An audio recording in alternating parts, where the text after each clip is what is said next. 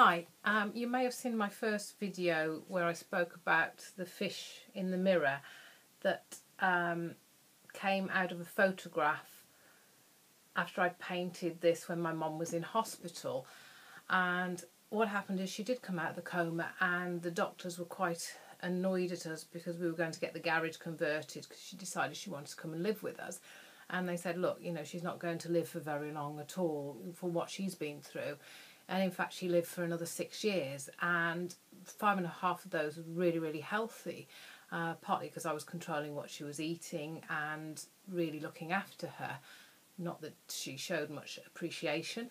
It was vegetarian muck, or muck on a truck, she used to call it, but it kept her alive. And it was interesting to see the downfall where I withdrew slightly when I found out I was pregnant.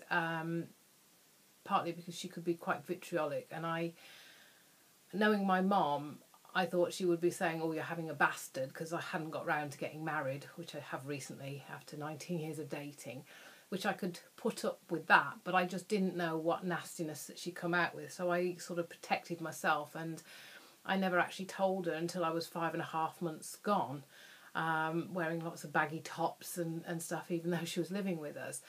And the interesting thing was, I bumped into her the one day in Erdington, and I'd gone there because the photographs that I've got sort of lost themselves for a couple of years, and when I found them I thought, I know, I'm going to get them blown up by Max Spielman so that I can't actually lose something with frames.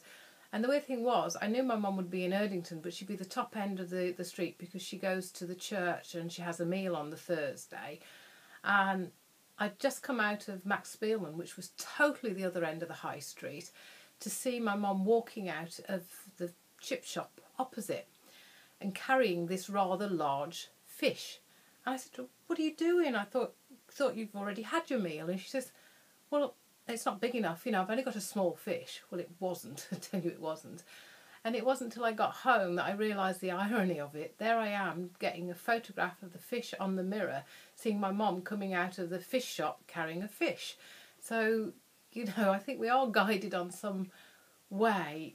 And when we know this, it helps us to feel at peace in our environment and know that we're guided and that we're meant to be here. And I love the saying that we're spiritual beings having a human experience. And one of the things I really, really wanted to do was when I recorded my recording Spontaneous Remission from Any Disease in Mind and Body, was to get it out to as many people as possible, because it plants the seed of a miracle happening.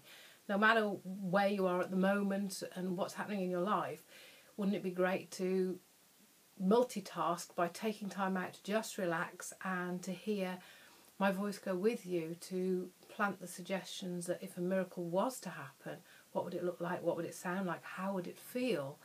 And it's working, because if you go on my website, if you click the link, you'll see some of the videos of people and some of the testimonials of some of the miracles that have happened already. And it's great talking to you today. Bye now.